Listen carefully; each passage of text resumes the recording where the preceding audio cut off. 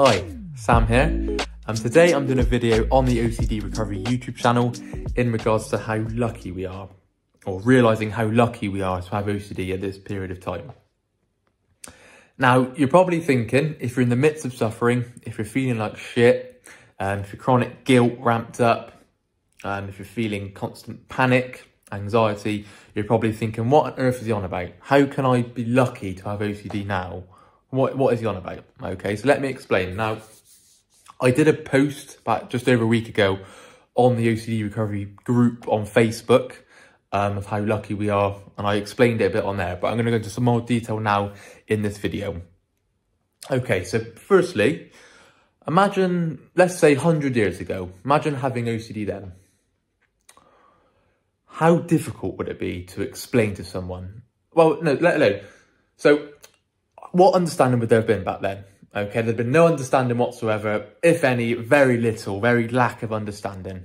How alone do you think that would make you feel? OCD is a very isolating disorder as it is, makes you feel very alone as it is now, let alone back then when there's very little understanding. I'm going to say there was no understanding back then. Okay, can you imagine how difficult that must be? Now, back then, it probably could have latched to different things in life, maybe religion, if there's different perspectives of life, different views, different laws, slightly different rules in life.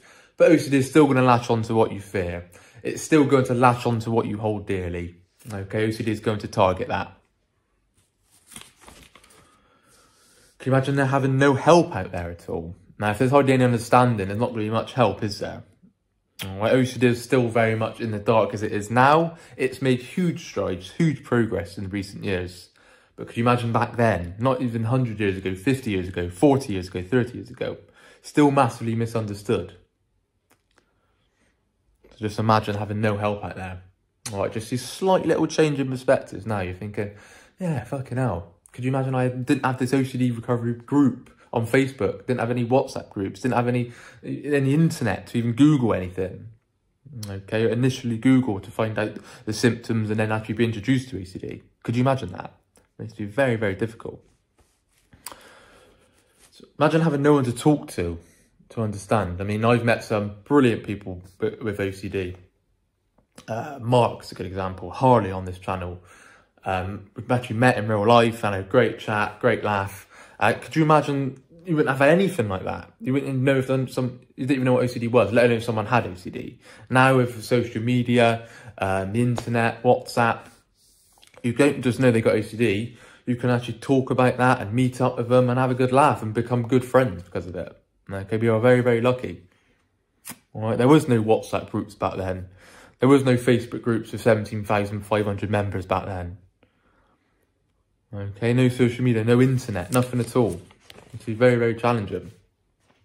Now, obviously everyone's life would have been different, but I'd have thought in those sort of times life could have been quite challenging, let alone with OCD.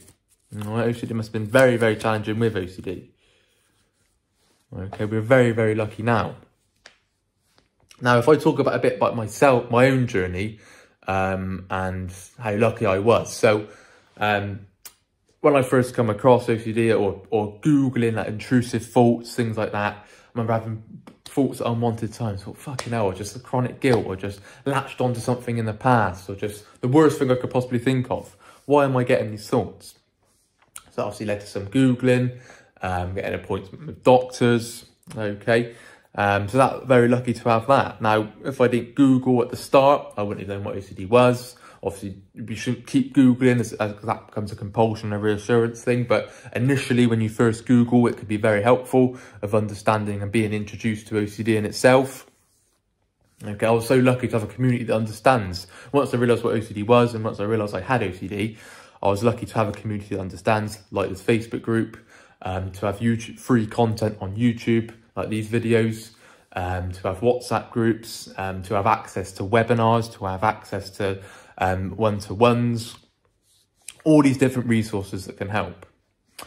You just got to look online. There's plenty of information on OCD. Okay, information of how it operates, all different ways of getting better. Some might be more effective than others, but there are lots of information on OCD. And there's lots of recommended guidance and tools on how to get better and recover from OCD. Okay, we are all these things that I'm listing now. You're probably thinking, yeah, fucking hell, that's sort of really opened my eyes. When I thought about it, I was like, wow, we are very lucky. Really opened my eyes and changed my mindset towards, yes. I mean, we've got this one chance. You're given the life you get. You're dealt the hand you get. Okay, there's no point sat back crying and moaning how shit OCD is, how bad it is, how terrible it is. Of course it is. It's a very difficult challenge disorder. I'm never denying that. From my first-hand experience, I know how tough it is. All right, but me whining and me complaining, I was used to complain all the time about OCD. Oh, why have I had that fault then? Why can't this real event in the past budge? Why won't it go? Why won't it just fuck off? Okay, all these how you feel. Why am I feeling like shit? Why do I feel so anxious? Why can't I just go out and enjoy myself? Okay, all these things that latch into OCD and what keeps you stuck. All right. Now, a main point is the fact that you can read a book. Of course, you've got to apply it persistently and correctly. The tools in the book, for example, how to stubbornly refuse to make yourself miserable, an absolute game changer for me. Of course, you've got to apply the tools properly. But the fact you can do that, the fact that we can do that, we can read, we can ask other people about the book. How did you apply it to your journey? Webinars, coaches use YouTube channels. These videos on the YouTube channel. The fact you can get advice on how to apply these tools. I mean, this would have never happened 30, 40, 50 years ago. We are incredibly lucky. Myth of Self-Esteem, another book on the reading list. If you said to someone, I'll apply some unconditional acceptance, but just got to try and work out what that means, then it's going to be very difficult, isn't it? Or reading a book like that, it introduces you, it lays the foundation, it applies the guidelines of how to adopt unconditional acceptance, how to change your perspectives, how to dispute your rational beliefs, okay? How to change your mindset, how to change your thinking, all right? Being less rigid and being less black and white. Also, A Man's Search for Meaning, Paul David's book, Claire Weeks' book, all on the reading list, all very, very helpful books. And the fact that you can read them and make significant improvement, okay? I'm not just saying you read them and that's it, you're recovered. Of course, you've got to apply the tools persistently, patient, hard work. Of course you have. But the fact you can do that, that just shows how lucky we are that we can read a book and become, you can be significantly better from OCD just by reading books. Now, these proven methods of getting people better wouldn't have existed years ago, 20, 30, 40 years ago. All right. So I want to talk briefly about my journey, where I am today, and sort of link it into hope. And that I have been in your shoes if you're watching this video. If you watch my videos, if you watch my videos, you would know the first-hand experience I've suffered of OCD. It's been very difficult. It's been a very challenging journey, but as a journey I'm so grateful for now. I've learned so much. My life, it's enriched my life. The tools I've learned has empowered my life. Now, I try to say to people that I enjoy getting up out of bed. I can't wait to see what the day has for me. Now, I wouldn't have even dreamt of that when I was suffering. I didn't want to get out of bed. I didn't want to see I really don't want to move. I just want to stay in bed. I don't want to face the world. I'm so scared. I'm so locked up in chronic guilt, constant rumination. I didn't want to enjoy anything. I just wanted to stick to just being in my safe zone at home in bed.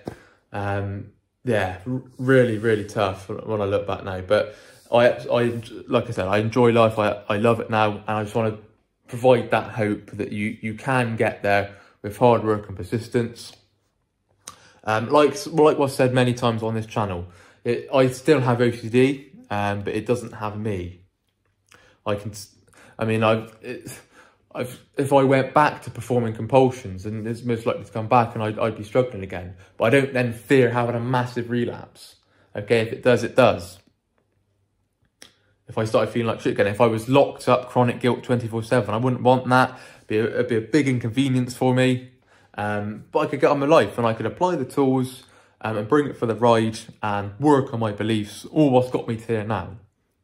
All right, there is massive, massive hope if you put in the hard work and persistence. All right, moaning and whining and whinging. Of course, OCD is difficult. I fucking know that, but it really didn't get me anywhere. I wish it did. I wish I could just scream the house down and that's it, I was recovered. That's not how it works. That's not reality. All right, no one's denying how tough it is, but moaning and crying, I was crying a lot. I've just said, why me?